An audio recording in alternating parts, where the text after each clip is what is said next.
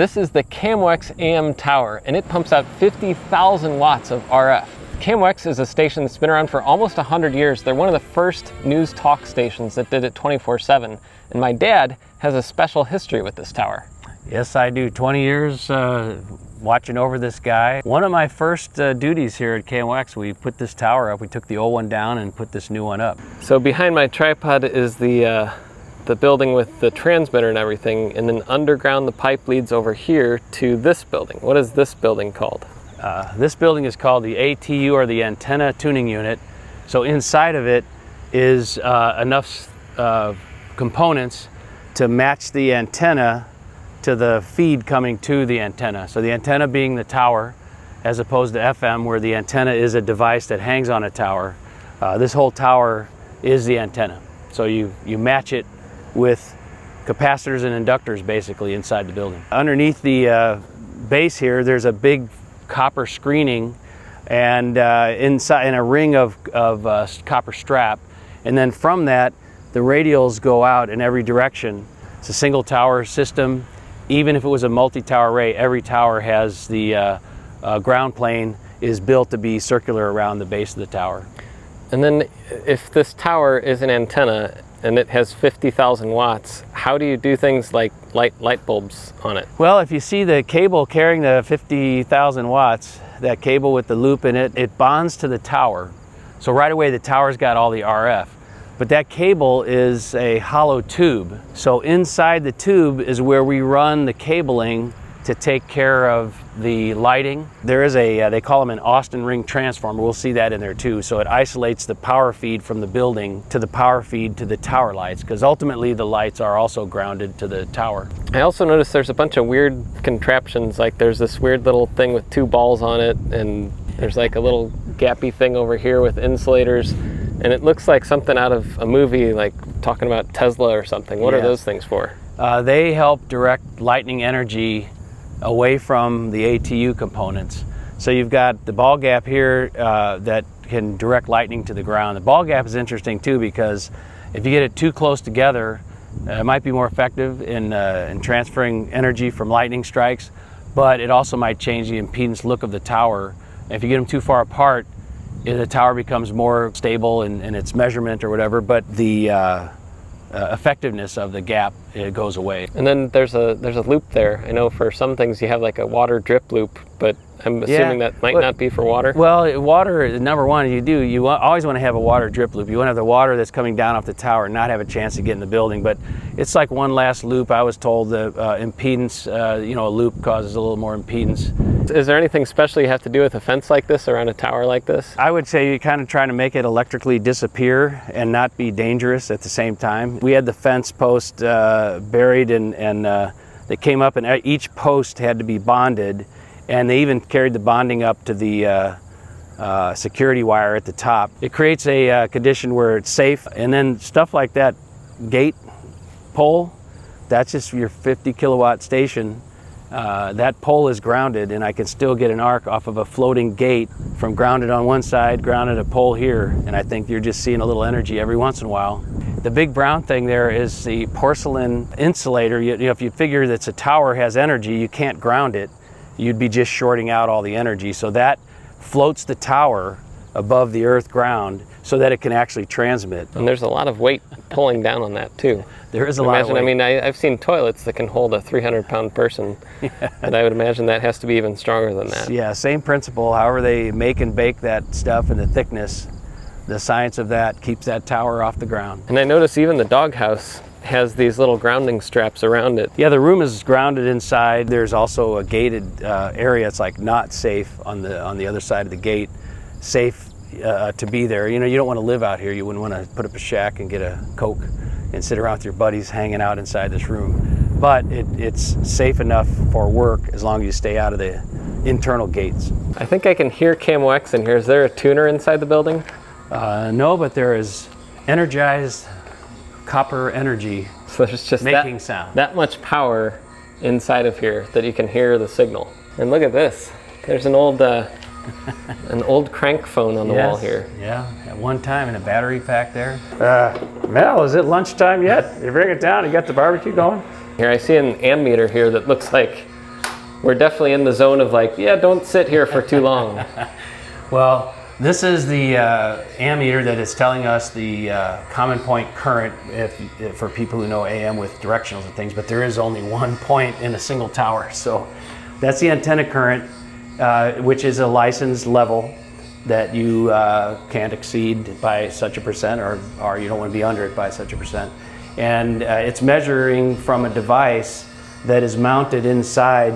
So the whole of the energy going to the tower goes through that. And if you wanted to start, you could start at the end and go backwards, but you could also start over here where the energy comes in. So you can see the cables coming in from out. It's actually outside. They've got a concrete barrier. The cables come from underground, and they go to a switch there, so we can choose which cable coming from the building that we're going to use on the air. And from that, every component out here, the task of all of these coils and capacitors is to tune the signal to the tower so all the energy, as much as possible, goes that way, and at the right current. What are these giant coils of wire? That is a coil. That's exactly what it is. It's a coil in electronics. You have them in your cell phones and everywhere. I've never seen one quite that big. I think I'd have to have a car to carry around my cell phone if I had one of those. That's a big one. You want them clean enough to perform perfectly. You know, you don't want to get them where there's grunge on them, or how about nesting of animals and things like that. So here we have like snakes, and spiders are the biggest thing that we've ever had. And a snake is rare, spiders are less rare. Yeah, we had one of those, pow off the air moments that was like, what was it? And started looking around, and eventually got out to here and found the mouse right up there against the area where the cable comes out, crawling around, and dead. That's why we got the gate here, the fence here. Another part that is really fascinating me is this big dual disc thing over here. So that is a open air transformer, right? So power comes from the building into the windings of this part of the transformer.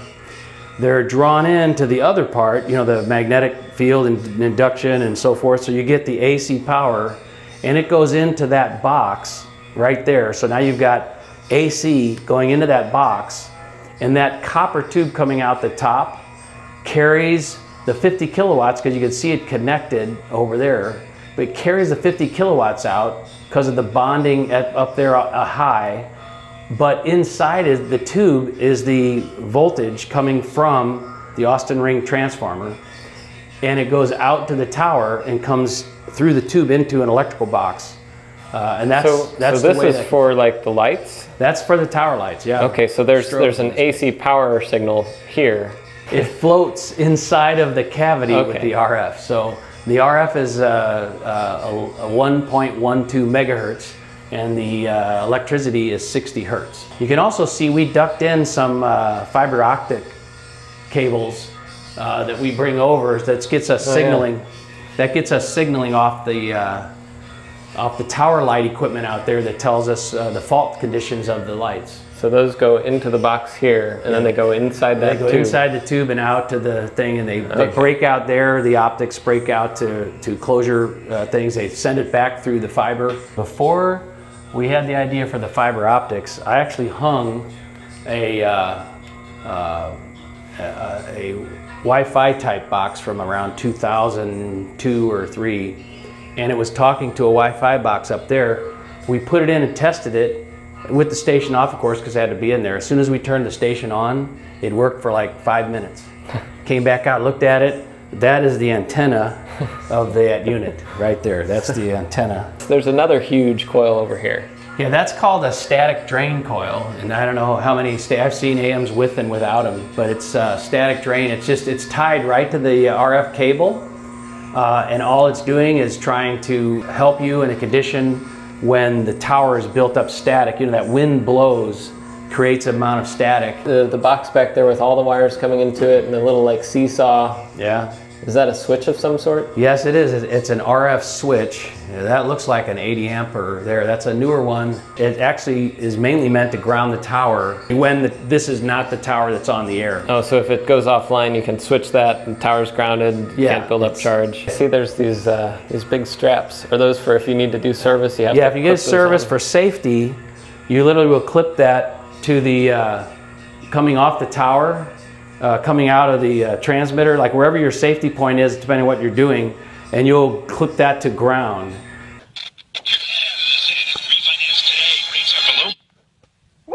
And there's a lot of ground spots in here, so you shouldn't have any trouble finding one. And again, I've seen guys, and to tower too, you can take and go to the arc balls out on the tower, and you can clamp to it, bonding spot, clip around, and then clamp down, and you're basically taking the tower to ground that way too if you want to. That's a spark detector. Huh. So it's kind of fun that you have a spark detector. You could take those, you know, the guys who do acetylene torches and things, you have those little things you squeeze. And yeah, you could take one and hold it in there and squeeze it as kind of testing to see if that detects. And what would it do if it found a spark? Well, it would send out a closure out that thing, which again goes down over up to the remote control up there and tells us that a spark was detected. Unlike some sites, there's an auxiliary backup tower right there. You have a spare tower sitting there, yeah. So if you turn that tower on and this one's off, could this tower receive the signal and like blow everything up? It actually would receive a lot of the signal. In fact, when we were working on the tower a couple of different times, we have to you actually go to the base of the tower and you clamp on some of these components and you tune them to draw down energy or float the tower, make the tower invisible to that tower. So there's a tower here, but as we were walking back, I noticed, Dad, that there's a garage door above your head. That doesn't seem like the best place for a garage door. Can you explain why that door exists on this building? Well, so the original transmitter that went in here, power supply was in the lower level, transmitter was the upper level. It was brought in parts. Where they got a new transmitter, could not get it into the stairwell and up the steps where it was going to be installed. And so in thinking of options, they ended up cutting out the brick and installing a garage door unit here so that they could fork that thing up and get it into the building. And since then, it's been used like a dozen times for air conditioners, new transmitters, and other big items. We also noticed there's a scrap heap over here, but you said it's more of a history lesson. Yeah, well, part of it is you can see things like the racks that we took out in the past. We've removed some stuff, it's a lot of metal. And then back here, you've got these pieces. They were built, they literally supported the tower for the period when we replaced the insulator at the base. When it was cracked, we clamped these things to the tower, and they basically made a movable section on the tower, clamped on the tower, and then base on the ground with threaded rod between them, and they would move those threaded rods up and down. And there's this massive concrete thing. Yeah, so this, like the other one, since they added the underground at some later time from the original construction. There's another one right here. The cables come out, they come out of the building, curve down, they go underground, and they go out to the tower. So this is the protective shield, if you will, for those cables. And that is the tower that was put up in 1947. That's the base of the old tower with the pin, with the tower sat on top of that. And then the new one, this is the top where the tower sits on top. So you can see the exhaust of the generator, and then you got an intake air so that generator can run. And then I noticed this satellite dish over here. You have a cover on it. Is it not in use? That's a cover for snow. If a satellite dish builds up too much snow or ice on it, it deforms the shape and you lose signal. And if you lose too much signal, you lose the satellite signal. But the cover would block the signal. The cover does not block RF, right? So that's the main thing. Is it's like if you had clothes on, you held your heart, it'll jump through the clothes, it'll jump through that stuff. This is the PEP world that in the FEMA planning, at some point in the last 20 years, they came up with creating EMP-proof buildings, putting a generator in one and broadcast equipment in the other, locating them at the various PEP stations so that they can, if they had to, all of this would work after the EMP waves came through, and they could get it on the air, 6,000 gallons, keep it running for 30, 40, I don't know how many days, but a lot of days. And they have the engineers at the sites do some of the checks throughout the year, and then they send a guy out every once in some while. So do they have a signal that goes out to the tower? There's cables going into the building, like the fuel. That fuel also goes to the generator in the building, because that would be the first preference, is if they can stay on the air. Like if it's an earthquake, the tower could be up and this building could be worked, but the power would be out for the whole area. So in an earthquake scenario, if KMOX can stay on the air with its main tower, that's the best. 50,000 watts here, under 10 kilowatts out of that building over there. There's an air compressor over there. The air compressor keeps those door seals. So what would the door seals be good for? A pressurized seal is going to be better for everything from the environmental inside the building to if they have RF mesh stuff inside of that, the door seal. It's keeping out spiders, giant spiders. Keeping out spiders. So this is the transmitter building, but this is more than just a transmitter building. Can you give a quick history of what this whole building is? Well, it was also at one time, you know, they used to have a full-time operator here to manage the audio levels coming from the studio to the transmitter. So they had transmitter operators, audio guys. There'd be 2 or 3 guys here around the clock a lot of times. The transmitter itself was a thing to just keep running. The transmitter power supply was down in the basement. The big blower system they had a big air filtration system with bag filters on it. And then nowadays, it's all the transmitting stuff is done upstairs. When something blew, you know, you had parts on hand. You would make a coil, or you would adapt something as needed. And so they had a full shop here. Can we head on inside and see what's in there? Yes, we will. You can see the shop stuff that's been put down here. You got a drill press there. They had parts here. But back here was a blast room. So a little room where they could communicate. They had a radio. They still have some batteries down there. You can, you know, if you get over here, you can see. So batteries to run radios, a turntable, and this is the generator room here. So you've got. It's going to be loud. It sounds like. Yeah, it's funny, but that's the compressor up there. Yeah, that's the compressor to keep the lines pressurized going out to the tower. Okay. As with a lot of facilities that have been around a while, some of the things you see are related to this happened in the 60s, this happened in the 80s, this happened in the year 2000s. You got a big transfer switch. Yeah, there's a transfer switch. That's one of 3. So each transfer switch is handling a particular load. One is the building load, and one is for the main transmitters, and one is for the backup transmitter. Is that a supercharger that I see on the front? Turbocharger, yeah, a little turbo. It's a turbocharged diesel generator. Yeah. So the air flows this way. So the air comes into the room here and goes over the engine, and then there's exhaust for that. But the exhaust for the engine itself is here. It goes up. So this room is kind of interesting. Lots of things flow through it that are super hypercritical for the operation. This whole room is just different, and so it's an added room, and you'll see why here we come in. It's oh, I see the RF going out there. Yeah. So here's that pole outside. We had the concrete barrier protecting it. You can see the water goes in. One cable goes to the aux tower, main, and the main cable that we spliced. These cables go to the tower. So you can see this pipe goes down with that one. That cable comes out, that cable goes down. So these cables are all, they give us pairs of wires into the building. And of course, over time, a ton of those cables will fail due to some reason or another over 40, 50, 60 years. These 2 were put in before the aux tower. So again, everybody, you have to decide, like, well, if I was building new and I knew I had an aux tower, would I put that in? And then over here is the 3rd transfer switch. These transformers are taking 480 down to 240 for some of the panels in the building and some of the equipment. And the transmitters can take 480, so they don't have to go through these transformers. So you've got all of that going on in this room. You got the main panels. So here's Illinois power, and this is the generator power. It's power supplied by the generator. So both of them come in, and of course they both feed. So you've got, you know, ins and outs going to the different panels where they're needed based on whether there's emergency power running to that space. You can also see right there where it goes to the flex cable that goes underground. We transition to air, pressurized air into these cables. So you can see where the cables come in. They go into the room up there to the dehydrator.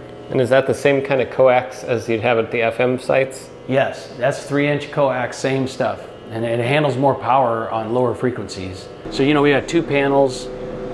Each panel is on a different ATS switch, transfer switch. So we got one transmitter, one of the big 50 kilowatts on there, one of the 50 kilowatts there. That way, if a transfer switch blows or has to be replaced, the other one is still serviceable and working just fine. This whole area here was the power supply room for the original transmitter. But it had bag filters like this, you know, bag filters all across here just to keep the power supply room cool. It had a ginormous fan sitting over here. So here's the motor base. Yeah, and then the power pieces were all popped in here. There was a lot of stuff up above. You can see where things have been taken out. A lot of Seems like that's a theme in a lot of these tower sites. Is they were built back when you needed like 4 rooms for one transmitter. Now it's like you just got one rack. Yes, and you're lucky. Like here, for the first 10 years I was here, it took a long time where it made sense to take pieces out. You know, sometimes you found a guy who says, I take old motors, I'll take them and I do this. Other times you had a project and you would cut, you know, you just have to find reasons to make sense to take the old stuff out. I see over here too, there's a fun little, this looks like a remote control. Yeah, that was Hallocainen and Friends. That's a remote control. And it literally, you calibrated each input. So yeah, you could go in and you see you got raise, lower, local when you didn't want the guy at the studio to turn something on while you're working on it. So what are all these? It looks like there's a tower light there. Yeah, so there's enough parts here to test a tower system, a tower light on the ground. There's a couple of spare bulbs. These mount inside of these cabinets. So that's a tower bulb. So this is so this is the flasher. So inside here are the mounts for these kind of things. This is one that goes with this guy. So that mounts inside. Are those LEDs? Up on the tower. They are not LEDs. No. These are flash bulbs in that, I don't know if that's xenon or whatever the gas is. Xenon. But they are totally built to flash. So it's like build up voltage, charge, current, and flash. Build it again, flash. So what are these weird looking contraptions? Things? These are vacuum switches, which is great because you don't get any, on the connection, the switching connections don't have any open air, oxygen, and whatever else is in there, bugs crawling. So you would connect your RF source here, and then this one would switch, you get it come out there, this one would switch it come out there. And that looks like an FM tower over there. Is that we have an FM antenna over here. So this one came off of a tower that we owned. This is full power. This would be, it's a 2-bay. You can see 2 bays, bay 1 and bay 2. It's an ERI antenna. Yeah, they call them rototillers. You can kind of see why, right? Is that a TV antenna up there? That one with all the little ovals? No, those are 2-way radios that we used to use. Okay. We were licensed on the 450 band and the 160 band for broadcast. And then what are these giant circular dishes? Yeah, these were our microwaves. So we also were licensed on 950 to broadcast to from studio to transmitter. So a lot of these, like these are also 950 dishes. So it would be one would be on a tower like we have here, and it would shoot back downtown and hit the receiver on top of a roof of a building or wherever. But look at this thing. So you guys that know what goes here. So that's the rubber puck, right? So the rubber puck is now that, without anyone touching it for probably 30 years maybe. This was a talent clock where you would sit in front and you could do your show, your recording, and it gave you a way to listen to different things and hit, you know, the your profanity delay. This would be hung up, clamped to the tower, and then the guy wire would leave off of this end here. And why is that important? This is an insulated material, so this is not steel or metal of any kind. Is that why you're not transmitting through the guy wires? That's right. That helps keep energy off the guy wires. That's a good thing to get that signal out. And the guy wires are also broken up by insulators. When they have the guy wire coming out, it will go through here and back, and then the next guy wire will go through here and that way. So these are also isolators for the guy wire. So you can break up, instead of having a 200-foot guy wire that could re-radiate energy, you break it up by putting these guys in of the appropriate size with the tension and all that stuff you want. And then these kind of guys are what go through there, and then they wrap. They literally wrap. And once they're wrapped, they're tough. Like, so there's no bonding, welding, nothing. You just wrap these around. At the Arecibo radio dish, they had that kind of thing set up to hold the radio dish, and those all failed. Is there any kind of inspections that you guys have to do for guy wires over the years? No, but you can see one. See, this one is set up like it's just perfect for demo. But see how there's no connection between the guy wire going that way and the guy wire going this way. And you literally, this is strong enough where you wrap this around the guy wire and it will not tug loose. So the second level here looks a lot like very well maintained. Very different. I just noticed there's a bathroom with stalls. Yes, we have we have a stall and we have a shower. Oh, wow. That's the most premium tower site I've ever seen in my life. It's very nice. It's Shower very nice. And a bathroom. Modification city. This is, again, the kind of stuff that happens. So you can close all this up, but you can see the original panel was huge. For some reason, a panel changeout happened. So this is the transmitter room. Yeah. And I'm guessing that it didn't used to be this quiet? Yeah. No, well, it's still noisy to me, but it's much quieter than some. This is that current transformer I tell you about that gives us the reading. The 50 kilowatts connection, the RF flows through this, it gives us a reading, and these go back and get calibrated and then put back in. They have a paired meter. Since we're high up off the ground, we do have some storage here, you know, because it's never going to get wet. Hopefully, the roof wouldn't leak. When I started, the main transmitter was here. You can see the floor area. That was the main DX50. The old MW50 ran all the way. You can see where the tile is discolored there. So the DX50 and associated racks ran all the way across here. So we put in the transmitter over here, the 3DX. That's 50 kilowatt transmitter. We put that in and we put new racks in. At the time we only put one rack and an HD rack. So we put in the rack that matches there for HD radio. The next rack was for our intercommunication equipment and so forth. And then we got a new remote control system. We put that in over here, the new remote with complete, we did everything into one rack. And then we had other accessories, the security system and monitoring and things going to that rack. So all of these things that happened over different time, when I was, the 20 years I was here, the one focus I had was trying to make this room smaller so that we could keep it clean and cool and still get work done and get rid of that door being a part of the air that comes in and out. So you can see now we've basically made the whole room only need to be about this big. And then you have that blower there, that old blower. Okay, that's a dummy load. You can throw 50 kilowatts in it, turn on the blower, and it blows that air out. And you can test a 50 kilowatt transmitter. So there's a transmitter over here that says TX1. Yeah. And that's a Harris, what is it? Harris, they call it the Harris 3DX50. And then over here there's TX2, which is the same thing? Yeah, it's like a twin. Both of them are capable of HD. And then over there I saw TX3. Yeah, that's like the Doomsday third transmitter. It's small. I think it's like a 6 kilowatt. So, and the site was built to have 3 transmitters, and so the company let us buy a third one. We got to see inside the FM transmitters, and it just had a bunch of like modulars or something. How is the AM Oh, this is really going to excite you, because when you open the door here, this is the RF section. It's a bunch of modules, but at 50 kilowatts, it's an awful lot. And if you could look, you could see the lights that are glowing. Some are blinking, some are on a little more steady, and some look like they're on all the time. The way this system works is each module, if you look at it like a block, as you modulate, they turn the blocks on and off, and they add and they create the waveform. It made AM transmitters so efficient that people could change the transmitter, and the electric savings were so great it paid for the cost of the transmitter fairly quickly. Fans are in the back of this housing, and you can see all the fins, that air just coming straight out. The modulation system sends data into these things, which turns the units on and off as needed. So it's all a serial data system.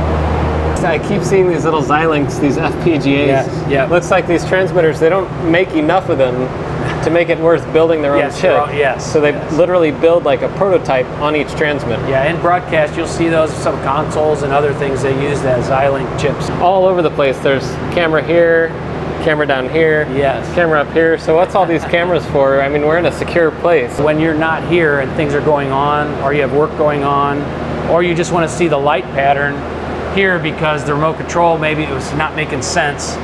You have a phase out or some weird thing happening. So it's great.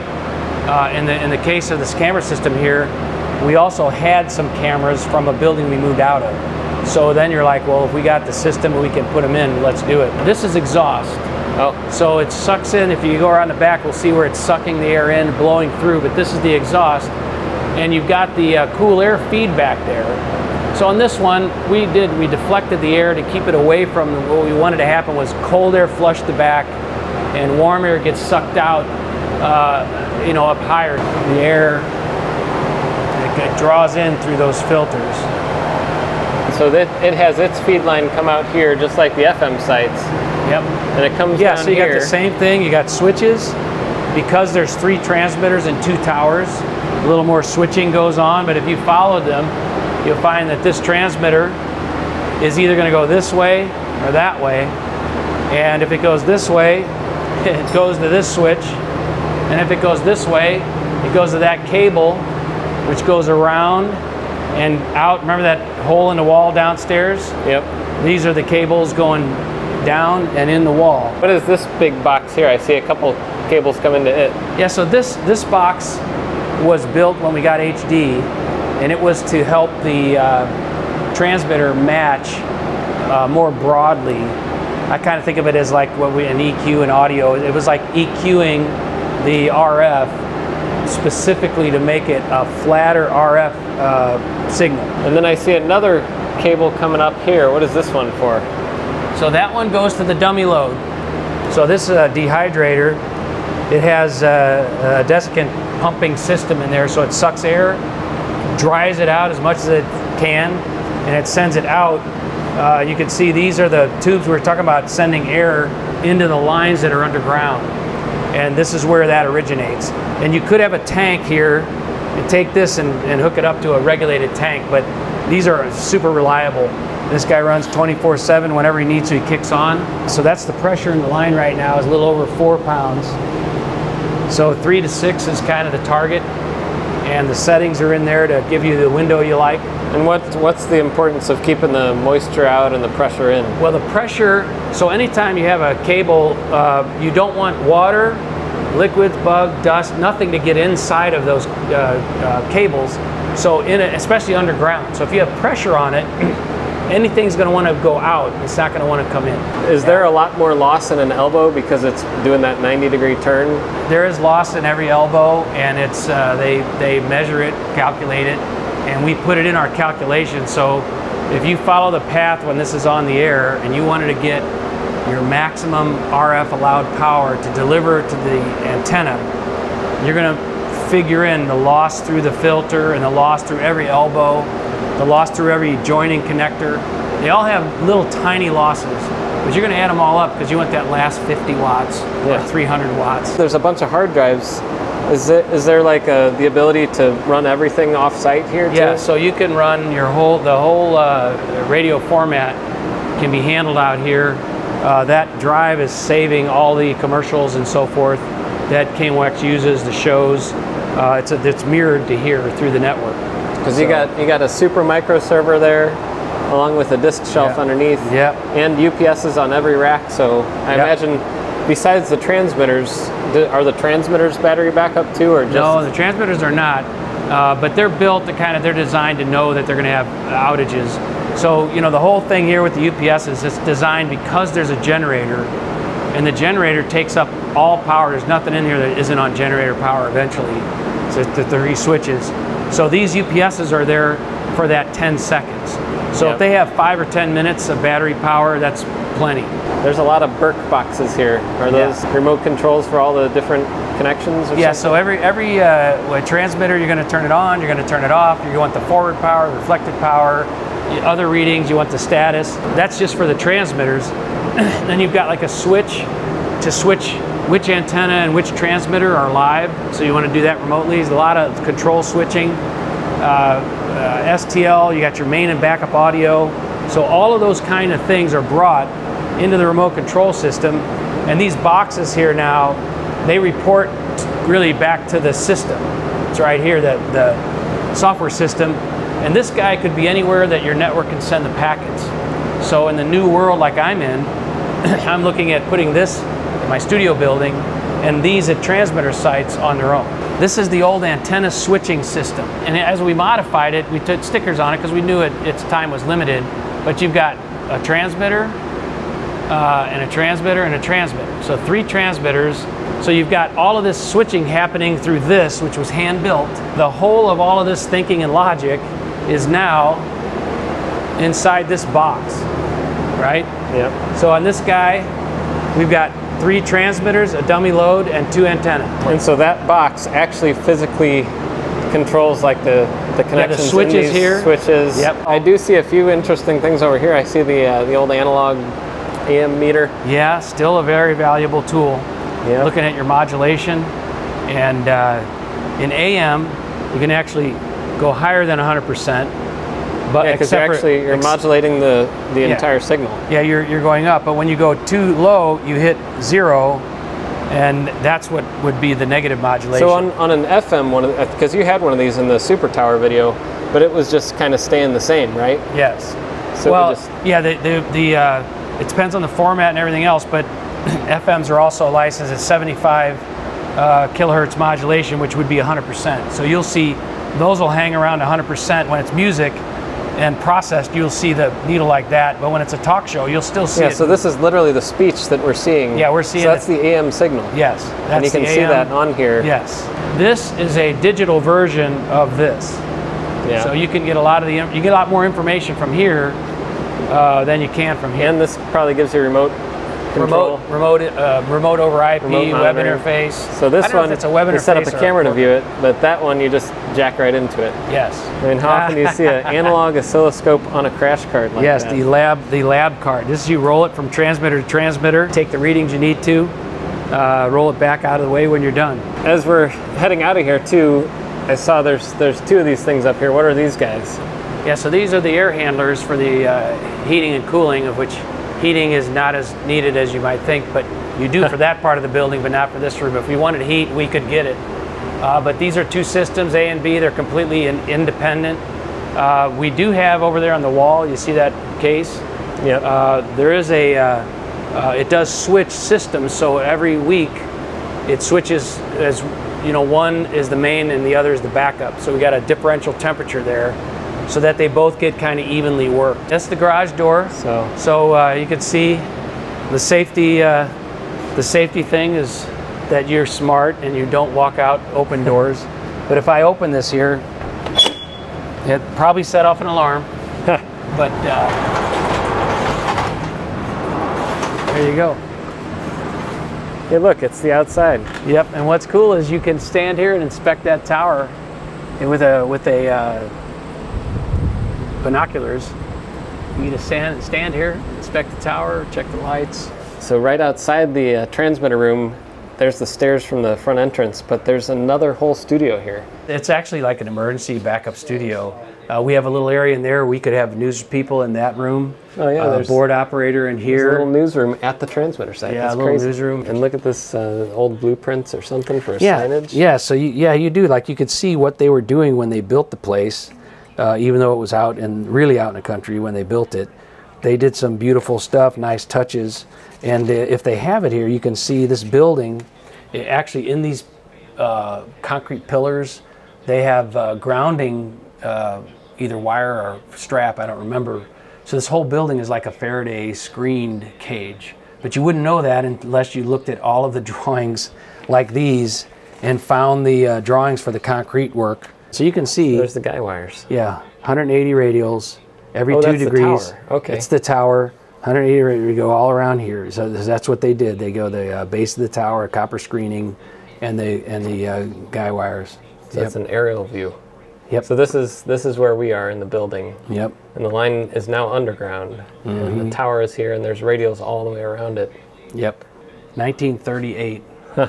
So that tower was moved to St. Louis from Chicago. That's an actual blueprint. So this is that newsroom from the other side. Here's another Yeah, there's a little bulb. flash That's bulb. just because of cool. That's for the effect. If But you that flip it was upside the backup studio, and then this is a backup newsroom, right with its own console. And my goodness, Yeah. you could have another whole studio here. Yeah, too. you could have a whole, or you could have an FM here and an AM in there, that kind of thing. So yeah, it's all possible. There's boxes full of MREs, so you could really live out here for a little while at least. Yeah. All right, and finally we have a real workshop. Yeah, this is one of the fun rooms. It's probably the most fun room in this building for me. You got batteries today, and it's still in use. That's the best thing about a workshop is this Yeah. one. And look at that, there's an old cone speaker up there. Does every tower site that you go to have a workshop like this? No, some of the workshops are the back seat of my car. So yeah, no, none of them. They're not as well outfitted. Again, you know, you got the grinding wheel with the stand, but I'd never buy that now at a site. But I would have a grinding wheel if I had a site this big with this much to maintain. This is the most famous meter of my life. Everyone who still has one working. Man, You had one of those. I had in our one. You house. probably remember as a kid. I had one. That was the meter that I learned on. The meter. Yeah, the Simpson 260. Loved it. A screw for every. Yeah, this is every generation up you know, here. 60, 70 years of collecting screws and organizing them. Different people have done that over the years. So every big project, you can see some of the things that came out, went in, extra parts purchased, some for spare. And you got a history of speakers here too. It looks like that one was an original to the site up there. Oh yeah. And then you got some JBL monitors. Yeah, the up there. JBLs came out of the FM They studios. even, the JBLs have the Y2K sticker and easy communications. They came out when we moved. Many ownerships ago. How many of you guys have a fuse holding organizer like you see at the store? Yeah. If you need electrical parts, you know, you got to have electrical. It's like a whole Home Depot in here. We used to use these to wire, you know, to do wire numbers. For labeling. Labeling, yeah. I remember using one of You can those. see here, there's a bunch of them in there. Thank you to KMOX and to Odyssey Yes. for letting us come out and check out the tower site. Yeah, it was wonderful. So we're back at home. We forgot to mention a couple interesting things. And you have a picture up on your screen there. Can you explain what is happening here? Yeah, this is the 10 kilowatt frog. So I was at the studio one day, we kept going off the air, come back up, and I was raising it. You hit around 10 kilowatts, it snaps off the air again. I went out to the site, looked all around the inside of the building, looking for the problem. And right here is a frog who is in full stretch leap and snap, and he was electrified and fried pretty quickly, but it took several transmitter restarts to clear that problem. To really dry him out. Yeah. And then that wasn't the only frog story I've heard from out on this tower site. Yes. There's this little fella here. So when you go to sit down to go, you don't want to see that there. I flushed him down like any good engineer would. And he came right back out. In the septic tank. Came right back out. Guys like this fella, they find a way in the basement. Not quite as big as it might look, but they grow big fast What do you when they eat the frogs. When you find one of these things and you're like going out there to fix something, what's your reaction? I try the here snaky thing, holding the frog in front of No, it's usually, most of them are dead, by the way. Most of them are, by the time you get there, they're going to be slithered away. So what you find is that they found something to eat they shouldn't have, and they died. So this little, those little crawdads, we call them crawdads, crawfish, whatever. But every once in a while, the water's right there for so long that these would just be there around in the areas around the tower or off the tower out in the field. And this one, I'm guessing, was probably a dinner or something for one of the flying animals or animals that. Or somehow it crawled up the tower, touched it, zapped itself, and fell back into the gravel.